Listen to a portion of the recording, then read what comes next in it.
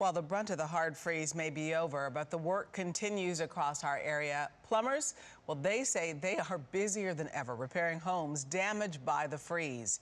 ABC 13's Karen Alvarez shares with us the story of one family who, despite taking precautions, was still impacted. Karen?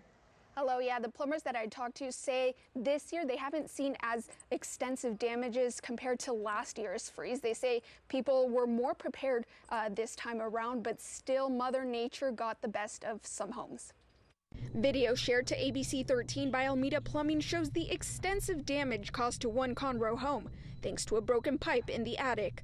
The pipe ruining part of the carpet and flooring, while water drips from the ceiling. Ever since the hard freeze moved in on Thursday, plumbers have been hard at work, answering calls from clients who need help. Sometimes it's heartbreaking because the people work really hard for their homes, and you get there and their home's just completely destroyed. So you feel bad, and all you can do is just try to help them as much as you can and try to get the job done as fast as possible. And in just the last couple of days, Almeda says he's witnessed his share of damages caused by the freeze, some less severe than others. People not insulating their pipes, people are just not being careful, they're not letting their water drip, just the normal stuff. ABC 13 followed Almeda Plumbing to one of their service calls today, a home in Spring, Texas. We watched as technicians worked to repair a broken pipe. It left the homeowners without water over the holiday weekend. It was, Thursday late.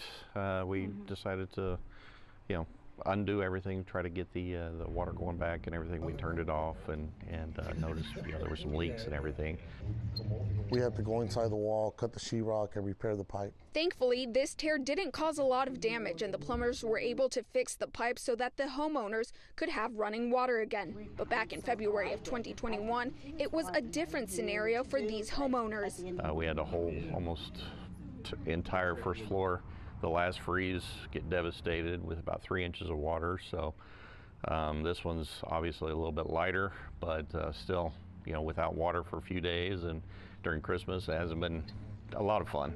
And while the hard freeze may be over, experts say there's still a lot of work to be done till many of them are able to catch a break. Reporting in Houston, Karen Alvarez, ABC 13, Eyewitness News.